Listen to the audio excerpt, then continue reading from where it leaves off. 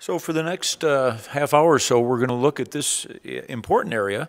There's a lot of anatomy that occurs right in the sellar and parasellar region. We're just going to look at the anatomy of the pituitary gland itself, as well as the adjacent structures. The Sella Turcica is the small depression in the base of the sphenoid here that houses the pituitary gland, the tuberculum sella at the margin, dorsum sella and back, tuberculum sella is the cavity that holds it, the chiasmatic and infundibular recess.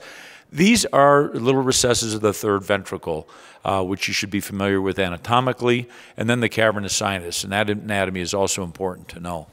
So the pituitary gland is a very small structure, but it's very important because of the endocrine function that it supports. The adenohypophysis, it's really two separate glands because they are structurally very different, functionally very different. The anterior pituitary gland, or adenohypophysis, is where we have release of 6 hormones from prolactin, growth hormone, follicle-stimulating hormone, luteinizing hormone, thyroid-stimulating hormone, corticotropin. These are all delivered to the pituitary gland via a portal system, the hypophyseal portal system. So there's actually a blood supply that transports these from the hypothalamus to the adenohypophysis.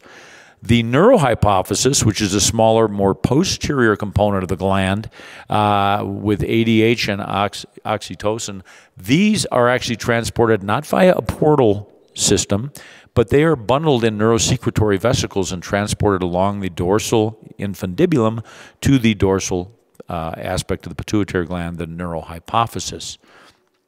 The prolactin and growth hormone are typically produced laterally in the gland. These are the most common, by far prolactin, the most common adenohypophyseal tumors. So adenomas are typically paramedian in location. They tend to be more centrally located if they involve the less common hormone-producing tumors, ACTH, TSH, and ADH.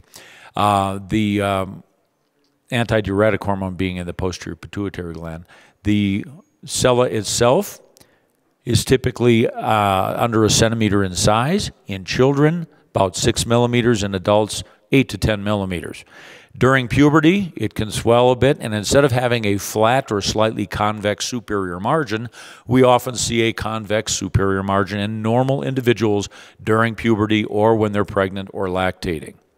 So that size is helpful sometimes when you see a relatively full gland. Just measuring and documenting its size is helpful. It's not uncommon to see it flattened. The so-called empty or partial empty sella, where the glandular tissue is flat,